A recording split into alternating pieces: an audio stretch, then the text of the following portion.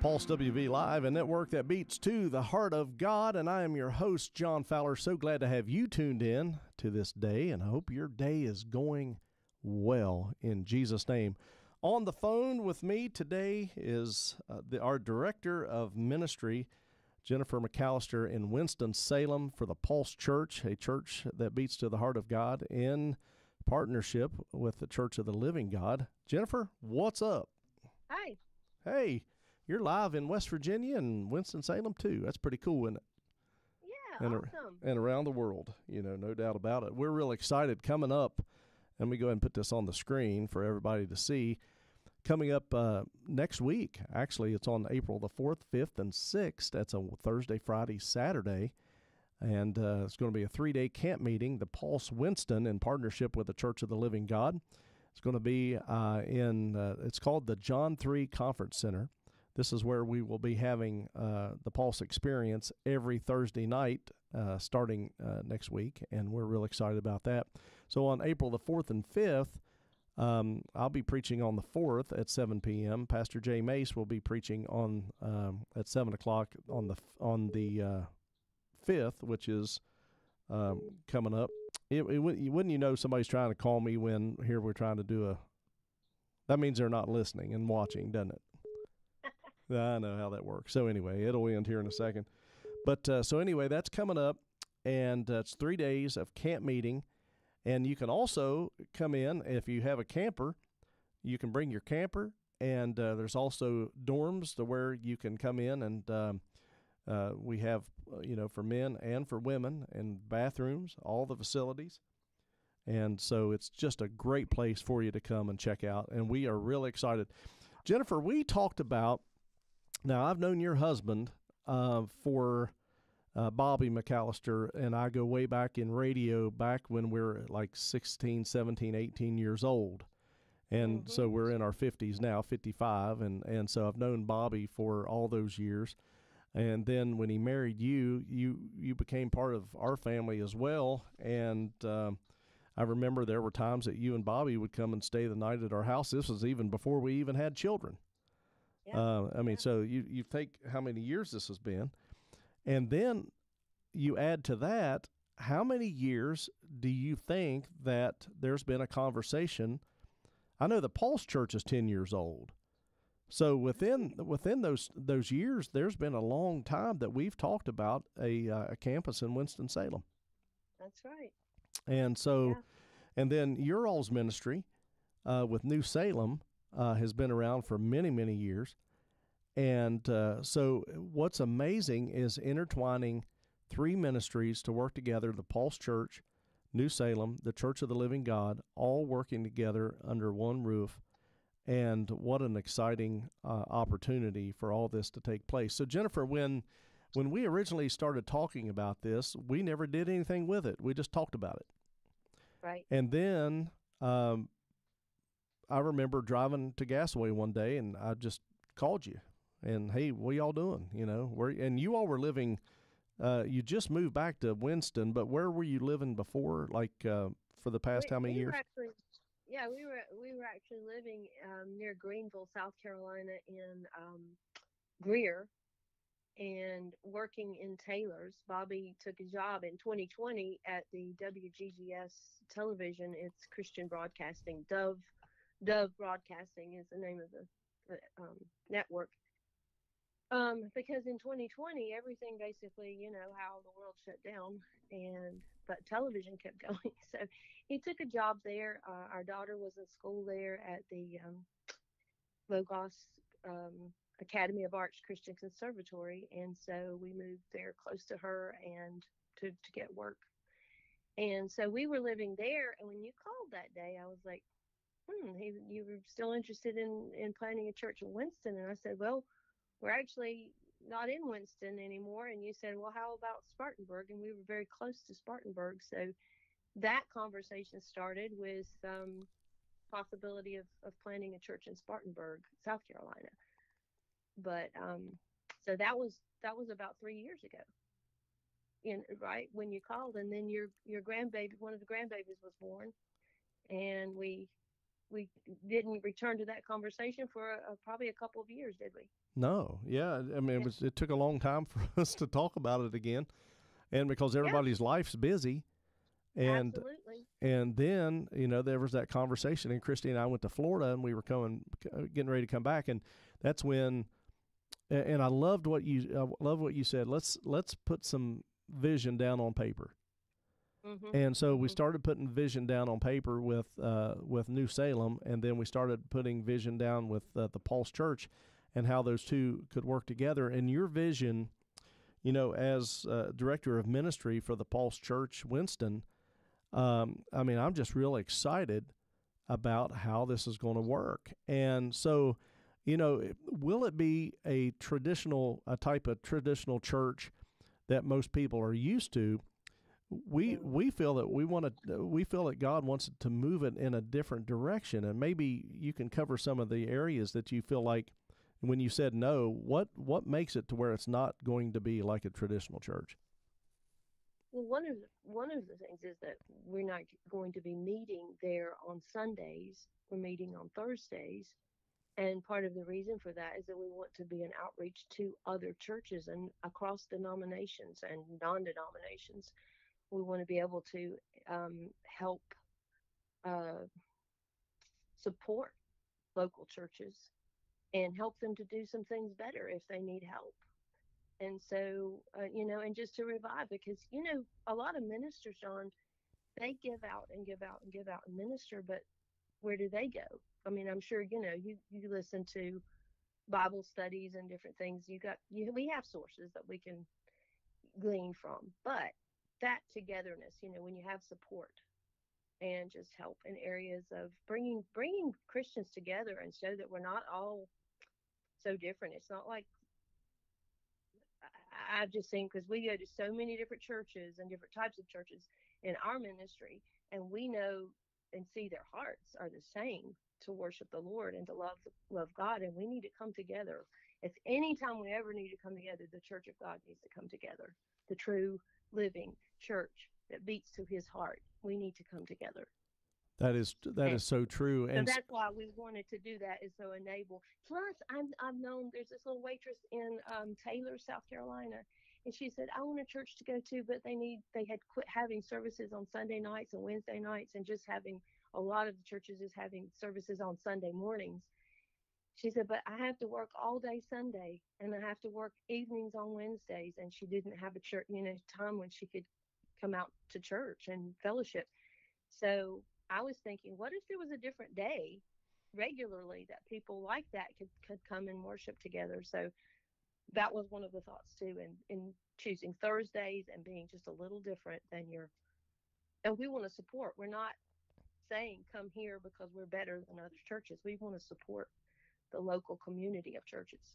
so it's almost like the Pulse Church Winston is becoming a outreach in a lot of ways, to be able Yes. to reach out to the people, the pastors that may be struggling, the people that can't make a Sunday morning but would love to be in a actual church service instead of watching it online.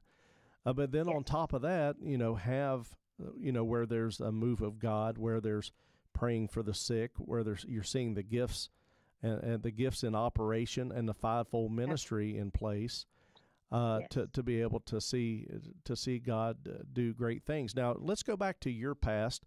You've been singing since knee high to a grasshopper, I guess.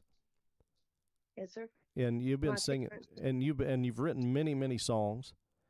And the Yes. Lord has just done really big things. So so this is a part of ministry, that's going to be different from anything you've ever done in the past. But Yes. you're adding to what you already know and what God has already done with you. And so what parts of this are you excited about, with a brand new launch of the Pulse Church of the Living God in I'm Winston? I'm excited about all of it, John. That when you talk about the music, I think that was our first conversation, John, about planning a new church. You'd ask, do you think there's a need for this in Winston area? And I said, music is a big deal with churches. I mean, it is a divide in our. I mean, it may be the elephant in the room that no one's talking about, or maybe everyone's talking about it. I don't know, but I know that music is causing division in the church among us because of traditional hymns versus like Southern gospel music versus contemporary praise and worship music. And so this is what I've been studying. I have been studying the word worship, and also when it says the, like every scripture about songs and hymns and spiritual songs and what the purpose of music in the church is. And we should be coming together on this issue, not being divided. And there is room for all the types of music as long as they're honoring God and not glorifying the flesh, but we're glorifying Jesus Christ. And I see that in hymns and in the Psalms and spiritual songs in praise and worship. Um, but it's the spirit of the thing. And so we want to, that's one of the things we want to do is worship workshops. And it may, if someone comes to it thinking it's just about contemporary praise and worship music and how to do that, that's not, because the word worship, actually, John, is such a rich word in Hebrew. It is actually the same word for work. And it's like it's literally like, let all that we do be done to the glory of God. It's all that we do being in a spirit of praise and worship toward our Lord. And so anyway, so that was the first conversation. Is there a place for where there's no judgment about the music and that we don't divide over the style of music we use, and we can have both? Right. Or all the we glean and follow the Holy Spirit in leading us and which song to use, and we're not going to judge it based on it's in this genre or that genre.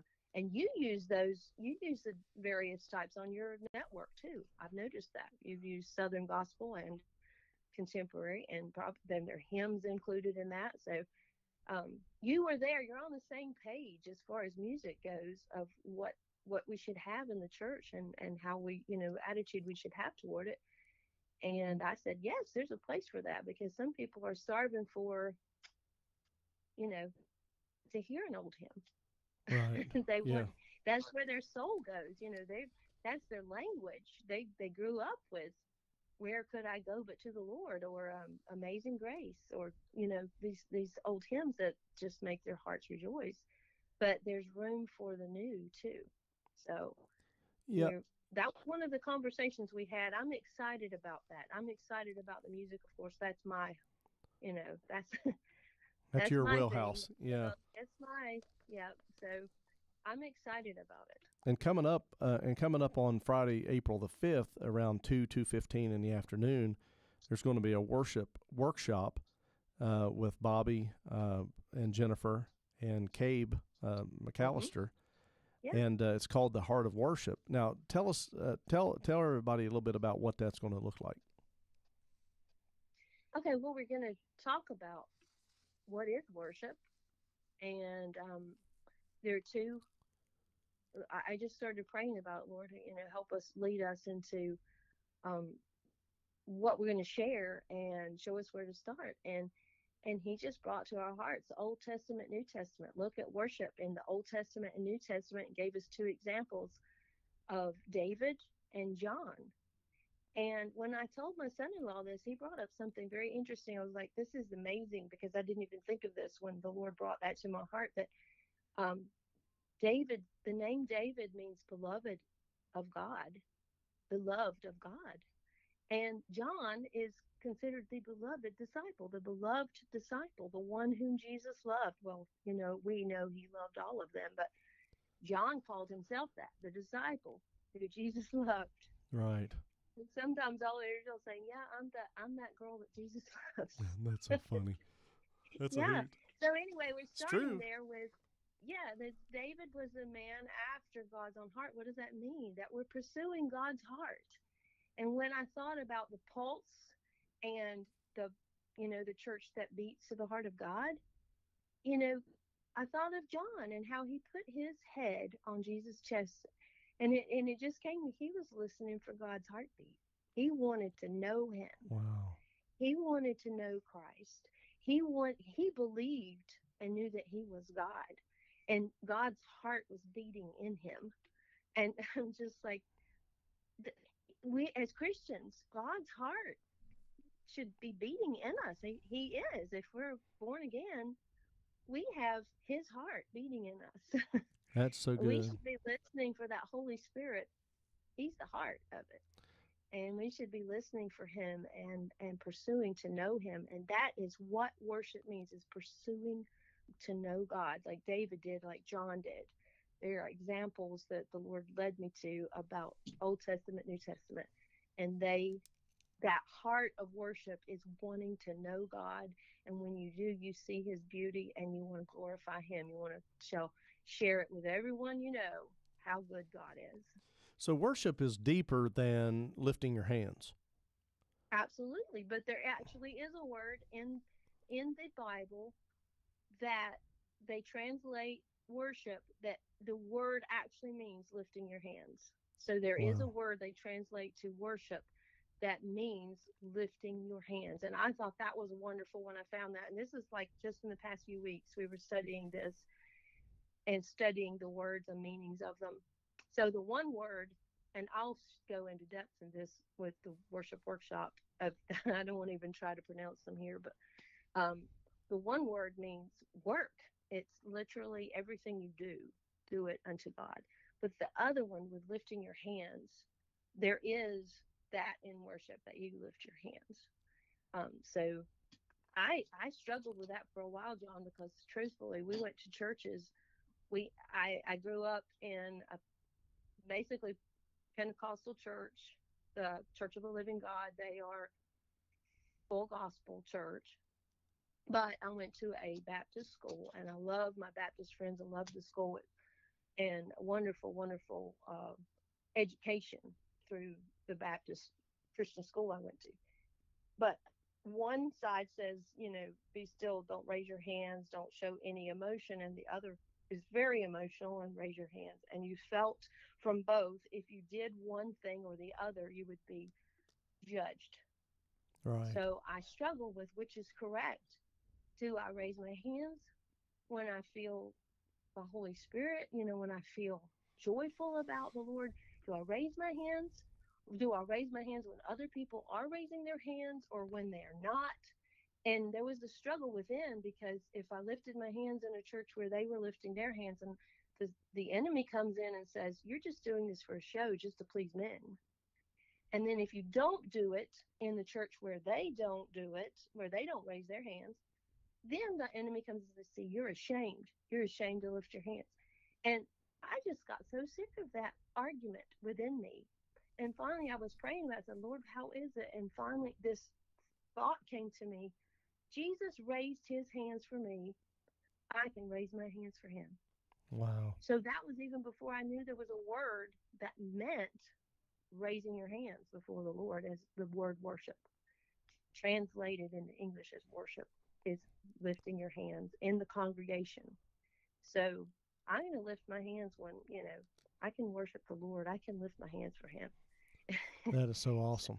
Well, I mean, it's a great analogy. I mean, it's amazing how it just flows into our next conversation of something that you don't see very often, or I don't think I've seen it at all. Yeah, you see dramas within church, and you see, little plays, around Easter time. The kids will come out and do different things, but your team in Winston-Salem has more advanced training in the drama, in the plays aspect. And how does all that play into church? How does it all fit? yeah. Well, there's going to be a workshop about that on the Saturday. And I think the title is going to be, sharing Christ through storytelling. And Jesus used stories.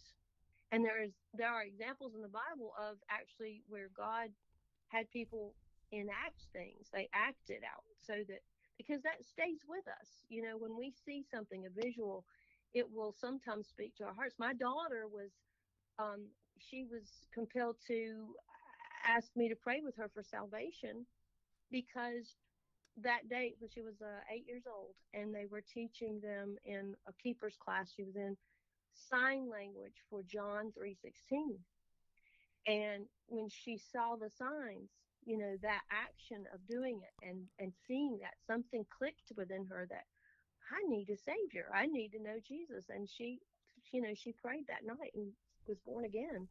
Um, Amen. so it can be powerful, which that's not acting, but that's just saying that visuals and stories, God used stories. So we need to use every tool available to reach this world for Jesus. Every tool. And by the Holy Spirit, with his leadership. So this school, my daughter met her husband at the Logos Theater in Taylor, South Carolina. If you haven't been there, I'm going to give a plug for them. Go see a play at the Logos Theater. Currently, their team has been at the Bible Museum in Washington, D.C. on the world stage performing Prince Caspian, the C.S. Lewis story. And they have exclusive rights to do plays with um, with some of his stories, and they just do a phenomenal job. They are so incredible. And through that play, through those stories, you see Christ, and you see, lessons and the Word of God in there, and it comes to life, and people are moved. It touches you you know, just touches you in your spirit. So we want to equip and help bring some of that to the Winston-Salem area, and equip churches in the area or wherever you're from to come and learn how to better use drama or theater to reach people for Christ, because that can be a very, and what happens is they have drama camps at the Logos Theater where young people come in as elementary, and then they'll have a high school one, and many, I mean, almost every camp, multiple young people give their hearts to the Lord who are in the plays. So as Wow. they're learning about how to act this part, and how, the story of the play, as they're learning this, their hearts are stirred to know Christ. And so maybe some of them who come weren't born again when they came, and then they leave there knowing Christ and living for Him. So it's an effective tool, even to the people who are participating as well as the audiences. So we want to bring some of that to the Triad or Winston-Salem area. So do you see like certain plays that go 3 days, or I mean certain things that at camps it'll go a week and then a presentation at the end of the week? Is that the way you kind of Yeah, see? And yeah, that's that's how it helping works. train. Yes, what they do is they will register. Participants will register, and then they will audition.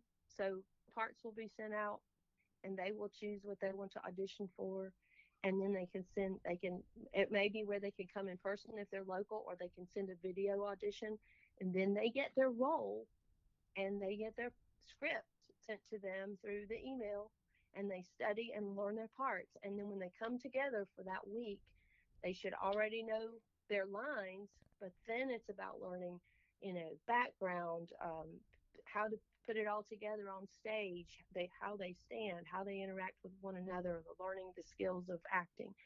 And then on the last night, which is usually a Friday night, we have the performance, and they have a play, and parents, grandparents, family of all, can come and enjoy seeing them.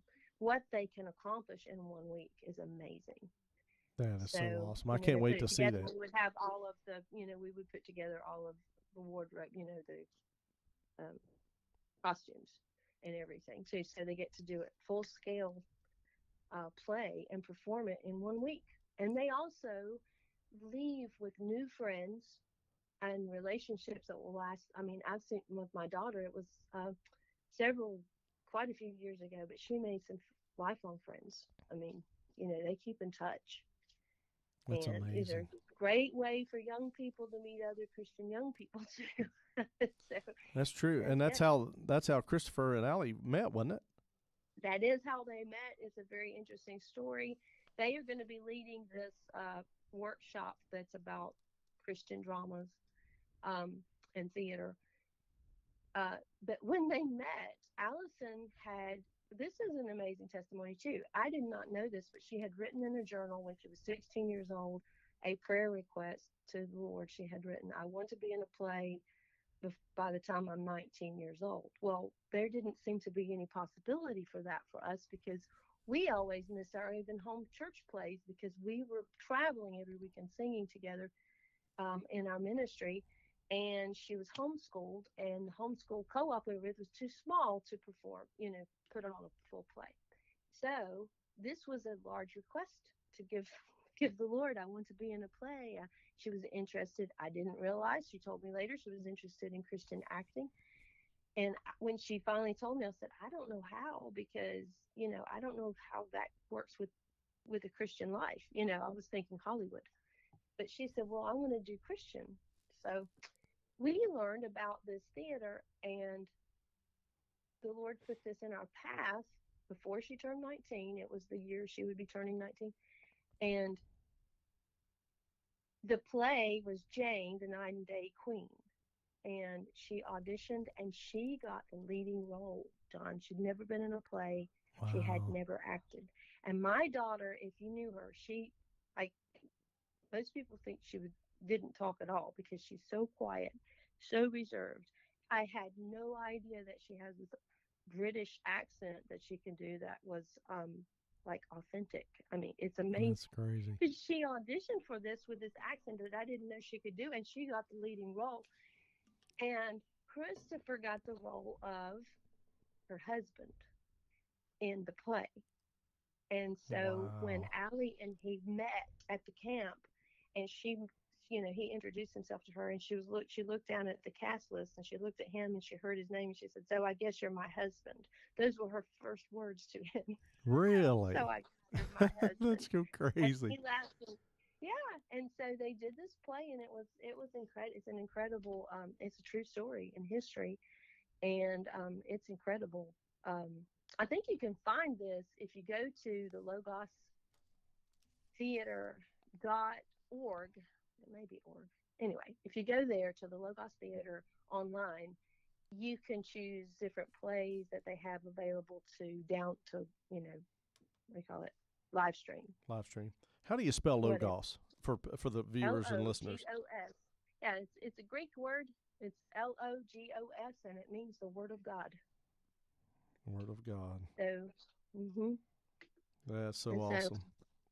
Yeah, Logos. So they met. You go there, and you could see Allie and Jane, the 9-Day Queen, because it's on there. I think it costs something to to view it, but I'm not sure how much that is. But anyway, that was an awesome experience for her. Her prayer request was granted. The Lord gave her, and not only that, but she met her husband in that play as playing her husband. They were both martyred. They both died during the play. Oh wow! They were executed. This was in history. It's true. And so because they would not recant their faith. Wow. And so that's crazy. She was only got to be queen for 9 days. So it was they like rehearsed all week, but then did the play. Yes. That's amazing. So what is the if people would ask, kind of what the dynamics of the Pulse Church, Winston, Church of the Living God, looks like, what is the worship? What do you feel like the worship's gonna look like? Like what kind of music will people hear?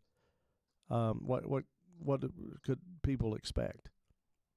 It's going to be a blend, because I'll say this: we had the experience several years ago, probably about 8 years ago, of leading worship in a new church plant in Greensboro, and we basically did all praise and worship, the contemporary style music that the pastor there wanted us to do. And so it was all new to us because we've been singing bluegrass gospel and southern gospel for over 30 years together. And long time.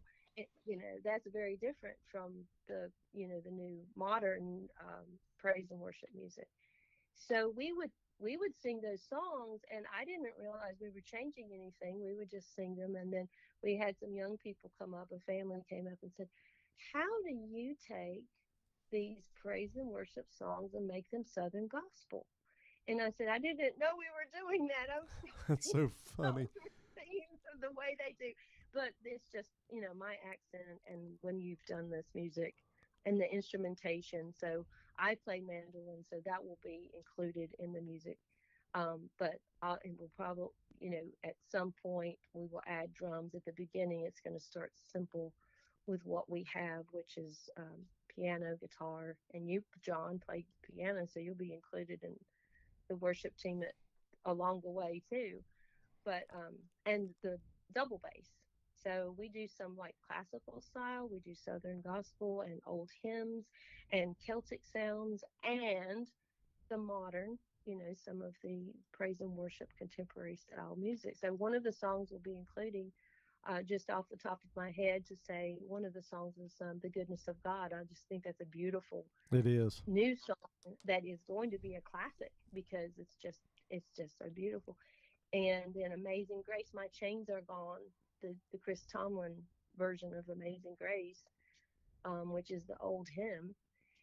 And those are some examples, those type songs. And then, some that everyone knows traditionally, maybe How Great Thou Art, something like that. But we're going to do, and the Isaacs have written one. John, if you haven't played this one, find it and play it on your. I love this song. It's "A Lord of My Heart" by the Isaacs. They wrote it, but it sounds like, to me, it's just right there where I love music to be, because it's a blend of the bluegrass and the praise and worship contemporary. It's Wow. beautiful. Lord of My Heart. I remember the first And time that I started playing praise and worship after playing Southern gospel for all those years. It was different. It's like yes, I can't do this. It's like I can't do it, and then eventually you just learn it, and and it's second nature. But yeah, there's worship is so important, and so when we get into this this next week, of course, if you're listening to this 5 years from now, it's by God's grace, the Pulse Church of the Living God will be farther along than where we haven't even started yet, just getting ready to. But we just want to inform people, this that the workshop and the drama workshop, sharing the truth through storytelling, and then the heart of worship, are just some things that are just going to help, and just help other churches, and help our church. Because yes, do you think that there is, when you think about the church today, do you think God is pleased with how the church is? Do you think there's too much modernism? Do you think there's too much Hollywood? What do you think that God would think of the church, and that of something that the Pulse Church of the Living God we don't want to become? right, right. Well, I definitely believe that um, there's been a little too much emphasis on. I'm going to try not to be judgmental here, but a little too much emphasis on setting a mood. I've heard that a lot. Right. And there's a, we can't completely avoid that. It's like I say this, we all have pride. We're going to deal with that the rest of our life. It's the I, in the middle of pride, and we're going to especially deal with that in the realm of uh, whoever's on stage, who's ever. I mean, see, I'm saying stage as instead of platform or in the front of the church. This isn't a show. This is us coming together to worship. And some of the moments in my life that I felt like, as in church, the purest worship came from this this gentleman that was in the small church that we attended when I was a little girl. He couldn't read or write, and he was partially paralyzed with his arms and walked with a limp. And he would walk to church, and he like I said, he couldn't read music, he couldn't read words at that point, but he sang "Reach Out and Touch the Lord."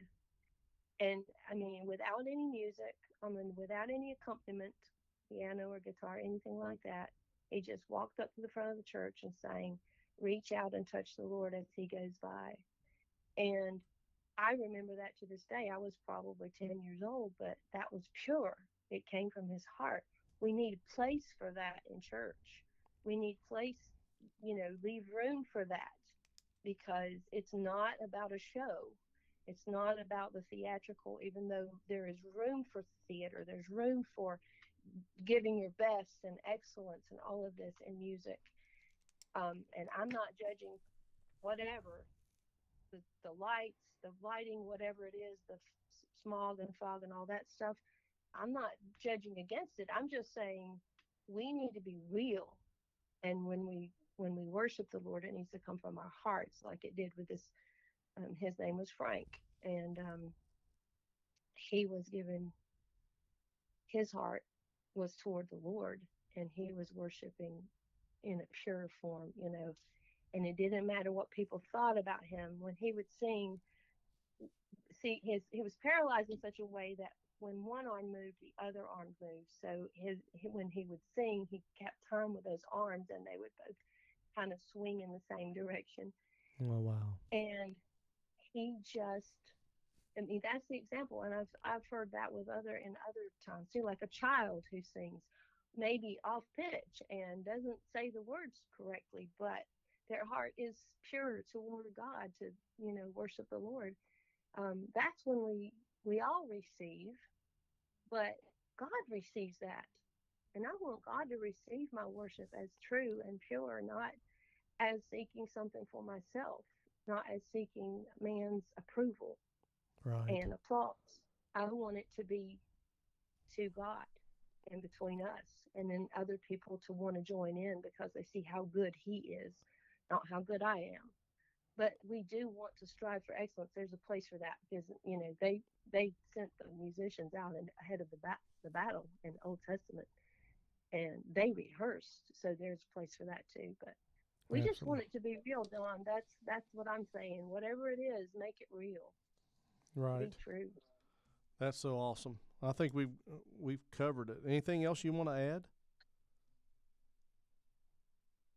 that I forgot? Um, yeah. Just that I just want people to feel at home with the Lord and see his goodness, and that we want people to feel welcome to have prayer, to receive healing in their body or in their spirit. Um, that's something that I've been seeing missing in a lot of churches, is that people actually getting the help they need from the Lord and Now, from other Christians. now We let, need to be about care, that compassion and care, that we would reach out and do as the Lord commanded us to do: heal the sick, yes. cast out demons. I mean, Amen. I'm saying it because, a lot of my Christian friends will think I'm crazy, but I am not. It's what the Word of God says. Don't ignore it. That was his command. And if he said to do it, we can do it by his power. Amen. That's so true. One of the conversations that you and I have had is something that you only see just certain times of the year, and that's communion. Yes.